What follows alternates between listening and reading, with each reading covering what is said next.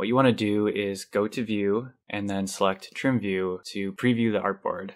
When you are in Trim View mode, you're not able to hide the artboard, which I use all the time. So you just have to keep in mind that if you want to hide the gray area and turn it to white, you cannot be in Trim View. Also, when you are in Hide Artboard mode, you cannot activate Trim View.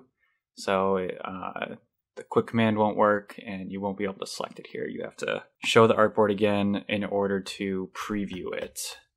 This also works with bleeds.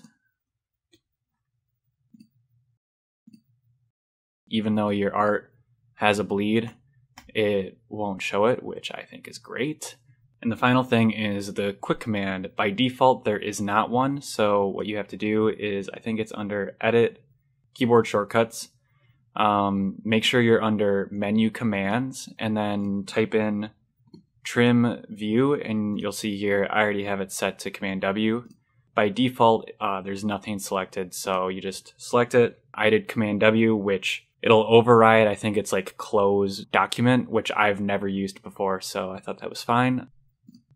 Click OK, and you're ready to go. Yeah, pretty cool.